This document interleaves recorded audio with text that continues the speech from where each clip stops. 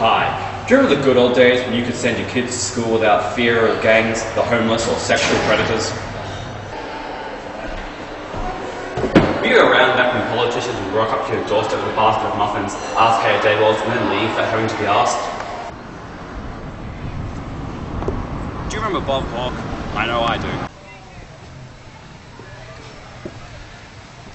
Here at Party Hard, we believe you are the lifeblood of our country. Our priority is your well-being, financially, emotionally, physically, taking care of your health, your money, your education, but mostly, we aim to take care of you.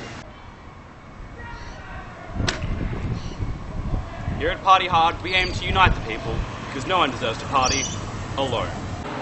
I found this man on the street. Let's see what he thinks of Party Hard. I think it's good.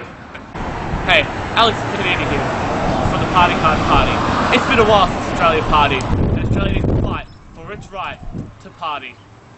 Party hard.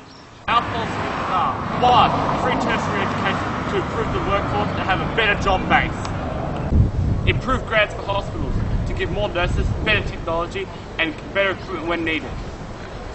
Pump money into Australian businesses to improve the overall business growth and increase the economy. Isn't this the kind of haste you want in your electorate? Other parties may claim to party hard, but in the Party Hard Party, party's harder than other parties' party. Because here at Party Hard, it's party hard, or party home. Authorised by the Australian Government of Canberra. Canberra.